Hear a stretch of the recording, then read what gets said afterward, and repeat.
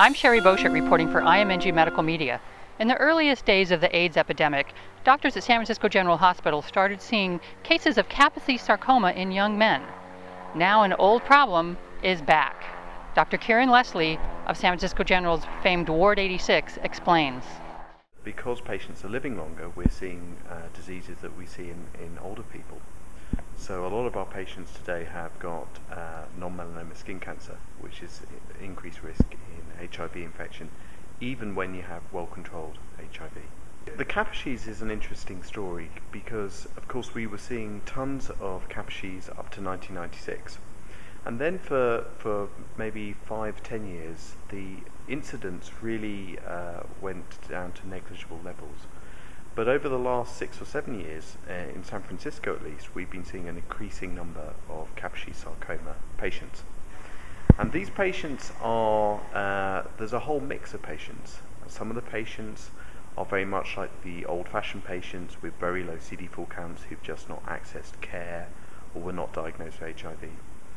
Other patients are known HIV patients with good immune systems with a high CD4 count. And we've got a growing group now of patients with long-term HIV infection, well controlled. They've been on every antiretroviral regime and always adhered to therapy.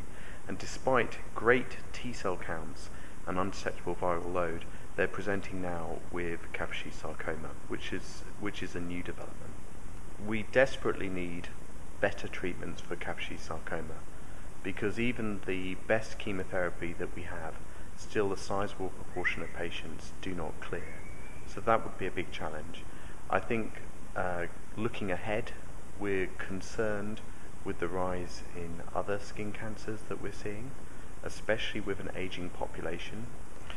We've known epidemiologically that the non-melanoma skin cancer is increased in HIV, both basal cell cancers and squamous cell cancers, and indeed melanoma as well.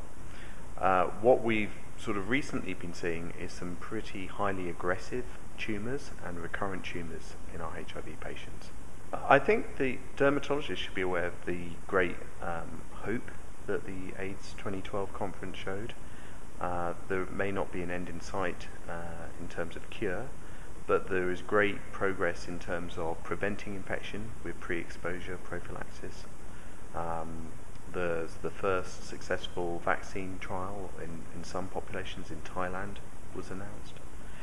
There is the difficulties are that despite all the advances that have been made, in the United States only 28% of patients with HIV infection have the virus fully controlled.